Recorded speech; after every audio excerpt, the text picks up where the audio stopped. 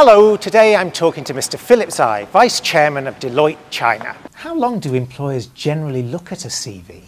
I would have thought just a couple of minutes. Just a couple of minutes. Think about that. I mean, if it's only 5 minutes and we've got 100 applications, so how one's going to be able to attract the attention of the employer, the recruiter, in a couple of minutes over those 1 or 2 pages is important. Stay tuned for more sneak peeks. And if you have friends who may be looking for a new job, interested in a career change, or searching for work overseas, ask them to join the thousands already enrolled in this course.